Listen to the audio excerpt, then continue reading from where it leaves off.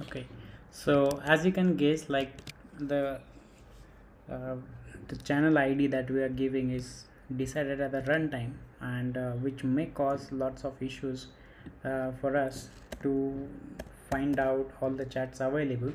So for now, to test it, I will just create one more common room as a topic ID. We will discuss on this in the coming videos, that how we can uh, change that to something else.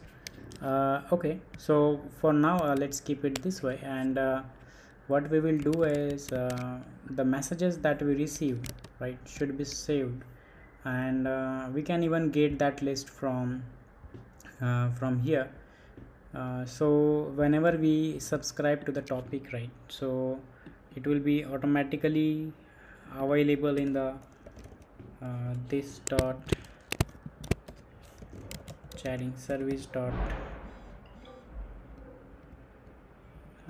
get messages, and actually you can even create the channel ID queues in this service as well.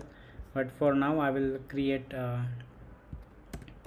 messages as a of any type, and it will be the array that can be used as a that can be used when a message is received to this channel. And this dot messages dot push, and let's create uh,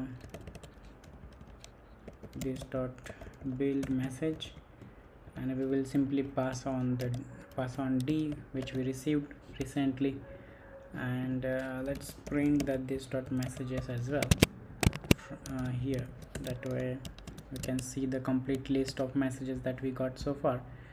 So you can see that there is no message yet. If I send,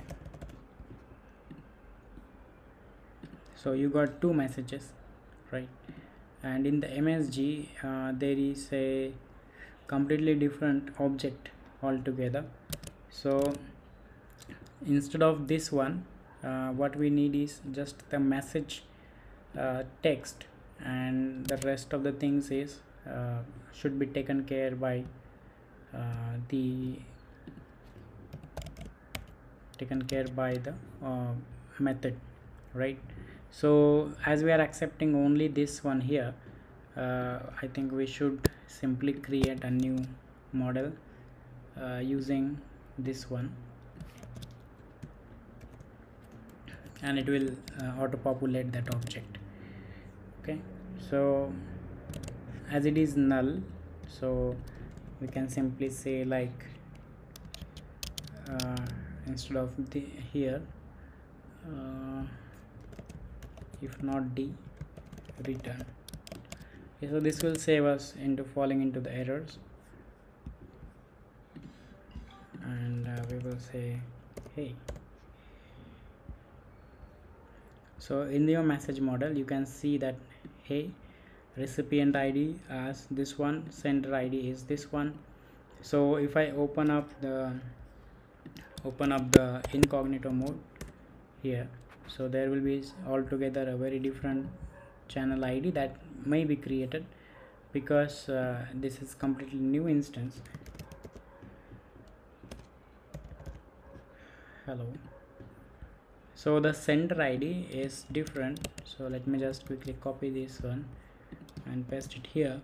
So you can see that 668, and the sender ID here is a different one, although they are communicating on the same thing. So we should start showing these messages here. So as you can see that the message is received here, which is hello, and sent by another window, right? So this will be interesting part, and let's just quickly see how we can plug the messages object in here. Okay, so to do that, this is star ng4 let m of free bot library service .msgs, and let me comment rest of the things from this. So I guess we fall into error. FBLS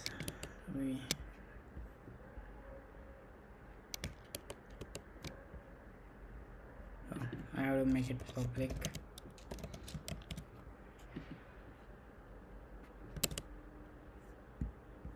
Okay, so when you send a message, hey, then this will show the message here. Instead of this message, we can say like m.msg m.sent on,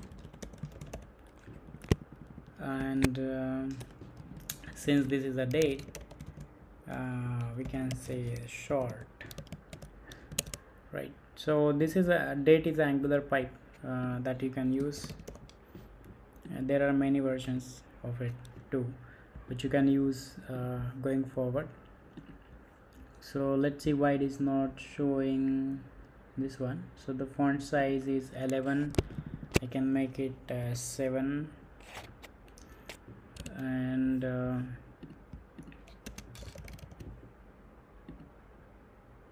okay, if the message is longer, then it actually decides as per the width of its own parent. So width 100%.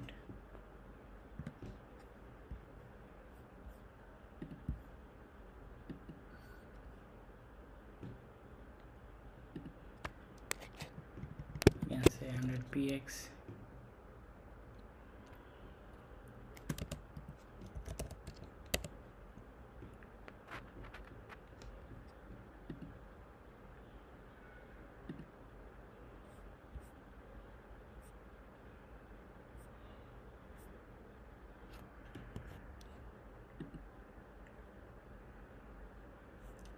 So I'm just checking like what could be the better option. If we say 50, 55, then it is fine, I guess.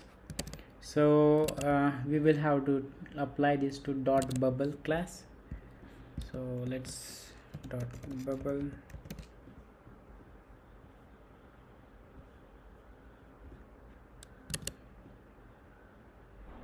uh, 256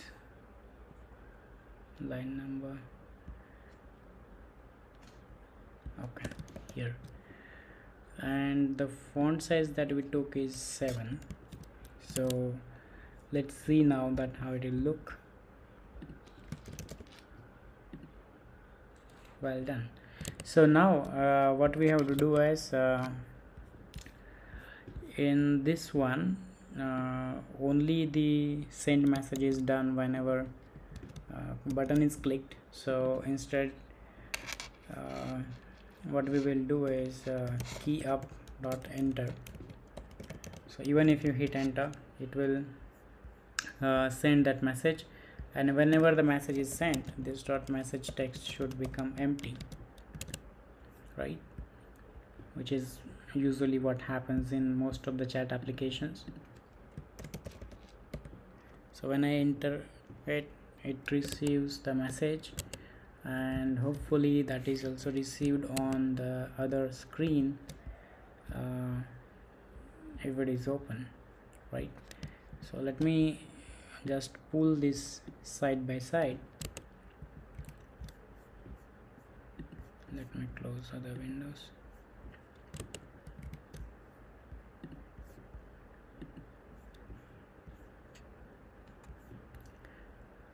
Okay, so if I minimize,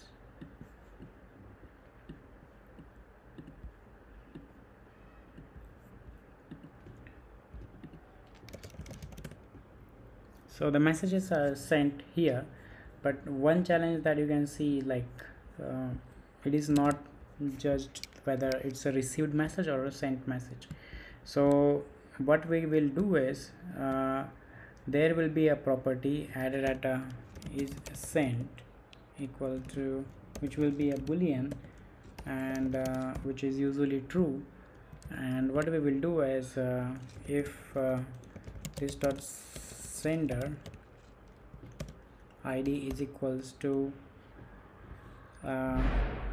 we actually have to know what is my id.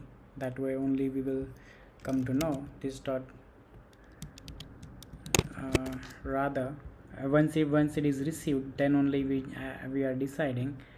So m is equals to constant m is equals to m dot is sent is equals to what we can say is m dot sender id is equals to this dot browser id, then it is sent message, right? Otherwise it will be a false. So in here what we have to do is message write is the class that you can do, so you can apply when the message is sent, and you will say like ng class is equals to write if m dot is sent, right? Hopefully this will be the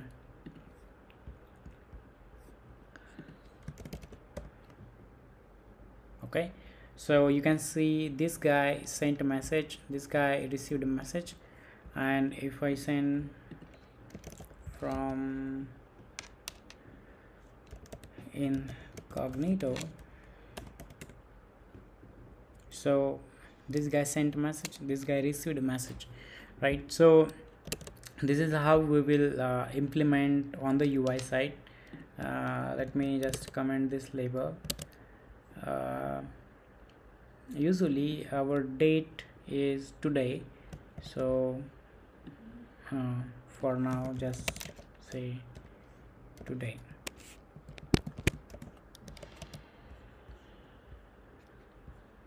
Okay, so now the one thing that is still having an issue is like the image here is not displayed, right? So if you can see there is a profile picture in the actual template, but it is missing in our portal, sorry, not in our application. So I will add that image after send message and everything is done. So it's a floating image. So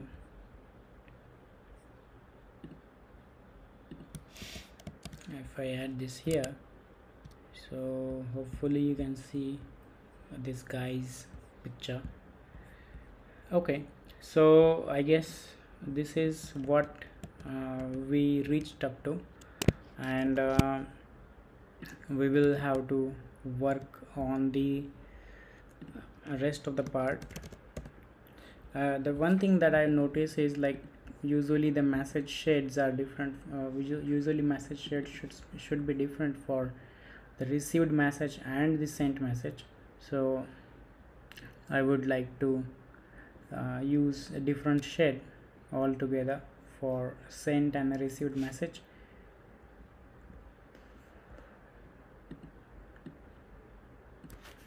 Okay, so this is not the one.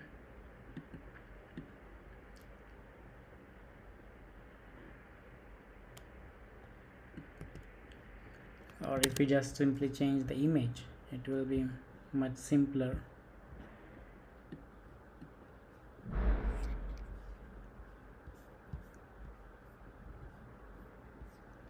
Okay, so if I go here, I will just take another image instead of this one.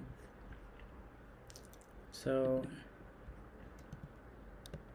let me copy this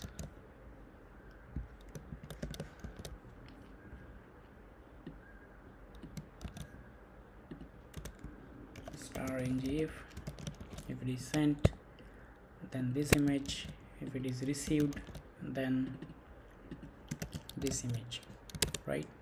So both will have different images, and that way we will be easily able to distinguish between them.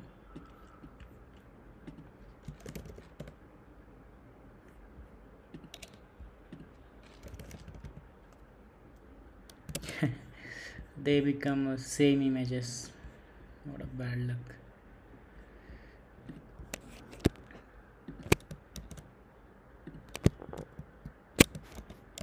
Okay, so I've added different image.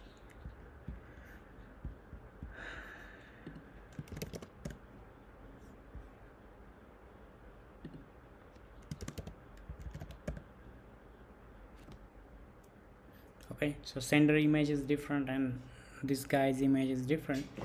I know there should be some different name, and once whatever they have field that should start appearing here. But what I'm thinking is, as this is a chat with support,